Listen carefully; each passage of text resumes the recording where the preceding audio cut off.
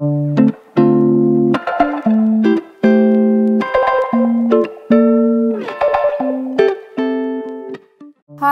I'm Caroline. In this video I'm going to share with you one of my hobbies, watercolor painting. So if you want to discover your artistic side and do something therapeutic, enjoy this video. First, let me break down for you some watercolor techniques. We'll need watercolor brushes, cup of water, watercolor palette, and papers. Here are different techniques I'd like to talk about. Starting with wet on wet technique, where you infuse pigments of colors to a wet paper. This technique is used to mix colors together, creating beautiful variations. The colors tend to be light and less vivid.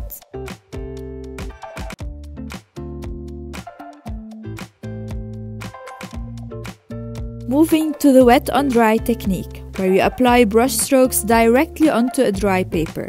The results here are more dense since we are using less water compared to the quantity of pigments. The dry on wet technique means your paper should be wetter than your brush.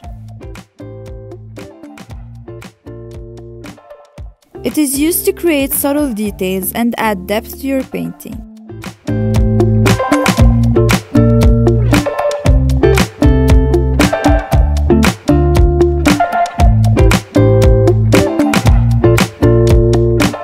Lastly, the dry on dry technique is when you paint with a very dry brush onto a dry paper. It's a great technique to add texture and sharp details. As you can see, watercolor is a transparent technique. It's a game of pigments and density. Brush strokes are as important in watercolor. Use the tip of your brush to do thin lines. Press on the brush to create thick ones. To transition between thin and thick lines, you have to vary the pressure on the brush. Notice how I start with a thin line, move to a thick one by pushing onto the brush, then to a thin line while lightening the pressure. Repeat the process until you master it. This way, you can easily paint leaves, for example. In my last video, I mentioned that I should create a small piece of art for a cute frame to complete the look of my cozy living room. So let's do this 10 minutes easy art together using these techniques I shared.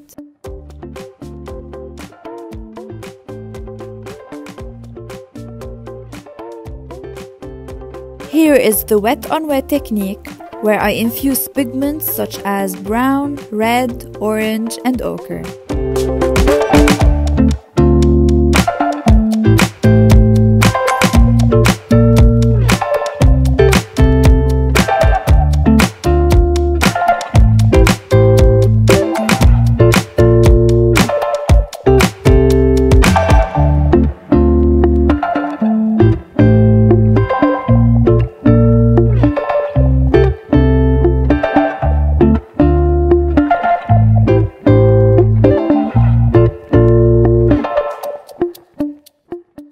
Waited until it dried.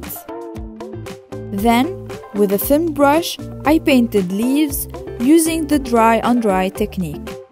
I varied the pressure of the brush strokes as I mentioned before.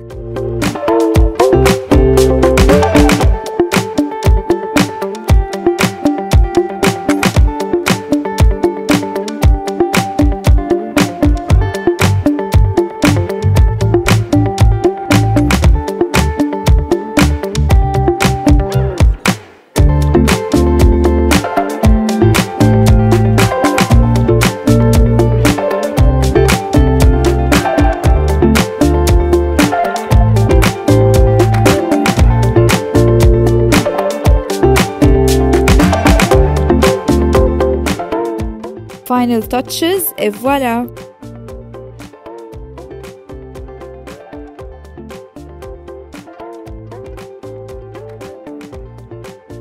Wait, there is one last very important tip I'd love to share.